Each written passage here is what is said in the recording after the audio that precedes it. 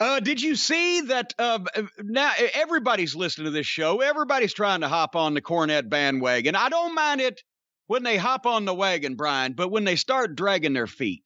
Now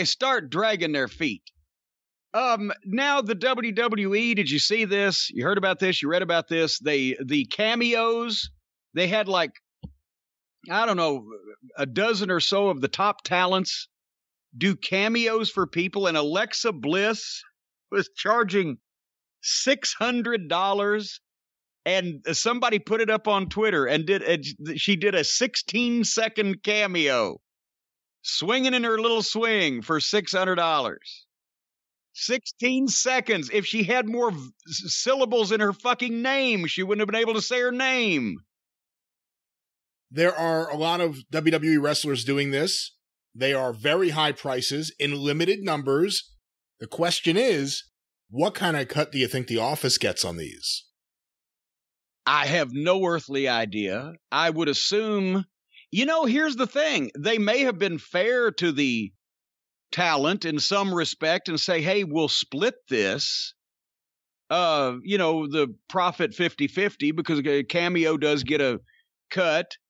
But then again, since they've been so prickish and acting like a real company these days, do you think they'll limit the talent to their royalty rate that's in their contract? And Steve Austin didn't get a 50% royalty rate. Nobody does, because there's too many things to take out of it at that size of a company and all the distribution, etc. So you think they're getting like fucking 15% or 10% or whatever? I don't know what the royalty rates are in contracts up there these days, but that would be a heel move for sure. Because you know what they're getting. You know what the exact amount of these units that are being sold are. You know how much they're being sold for. And you know that the money's not going through you. It's going through the office. It can't be 50-50. I'll tell you what, if I was about to say, if I was selling cameos and somebody paid $600 for, well, I am selling cameos and I don't charge $600 and I do a lot longer than 16 seconds. So unless Alexa Bliss and everybody else was just like, fuck this, because we ain't getting shit off of it, then they're really just, because $600 for 16 seconds of Alexa Bliss, I don't even know if that would work if she was in the room with me in person. But anyway, and speaking of my cameos, which are the hit of the entire cameo organization, we're going to have news next week on, we're coming back in July with the Great American Cameo Bash for all of the people who have been getting shut out and hadn't been able to get in because we put them on sale and they go so quick. I'm going to try to get myself in trouble with a special kind of promotion where, I'm still checking with Hotchkiss to make sure we can do this if it really goes bad. But you may have a chance in July. More to come on that. And they won't be $600. And they'll be more than 16 seconds. Boy, this past week, I like an idiot. The day before Hotchkiss came over to shoot the cameos, I went out with the Monroe brothers and I got under the dogwood because we're pulling some of the rocks that I had put under the dogwood. We're pulling them up and they're doing the same thing as they're doing with the maples and the ash tree and everything over on the other end and doing these nice creek stone circles and etc. And I put some flags down and measured some shit. And the next morning I woke my shoulder, my neck, my back.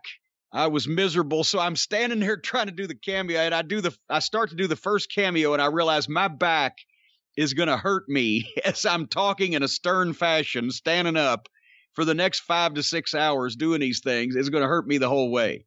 And son of a gun, wouldn't you know, the prophecy came true. So now I'm going to refrain from physical activity the day before any cameo shoots from here on out.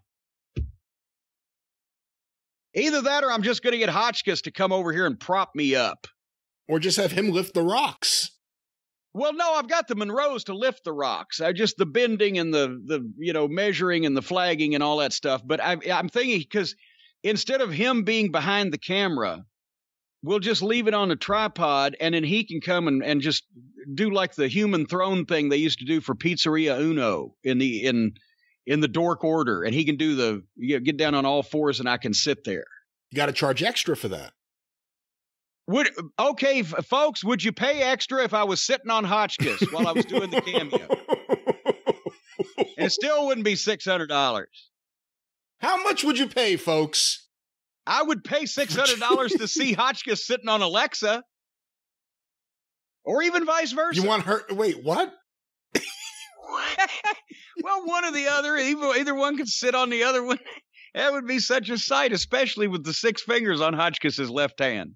It sounds like I'm going to be puking that black puke that Alexa has if I see all this. I don't know what's going on. How many people do you think have their goddamn Alexa go off and do something when Monday Night Raw is playing or whatever, and it hears the commentator say, Alexa, oh. You think anyone sent that in on the Cameo? You know, people could send, hey, Jim, please, mention me, mention my friend, whatever. You think anyone said, hi, Alexa, please mention me. Please puke the black stuff. Please roll your eyes. Please have your head twist around. We still had a few people. Most everybody got the picture after the first few trial runs, right? And now they know to give me some details on people to work with and things about them and, a little personal antidotes, as some people say, about them or whatever. But one guy literally wrote, hey, hi, Jim, big fan, cut a promo on me. So I did 2 minutes on him giving me nothing to work with. And what the fuck? How am I supposed to do this? And it was still 2 minutes long, and he fucking gave me a 1-star review. What? Yes, yeah, there's always one in every crowd. All the 5-star reviews, right? And then comes the guy, all you did was cut a promo blaming me for not giving you anything to talk about. Yeah, dumb shit, that's the idea. He didn't get it. So how the hell are you supposed to do it otherwise? If you just say, hey, cut a promo on me, and you don't know anything about the person. Yeah, blind. What do you expect? This is all, let's face it, because, I'm sure that nobody is thinking that I'm specifically sitting down and prepping for each one of these.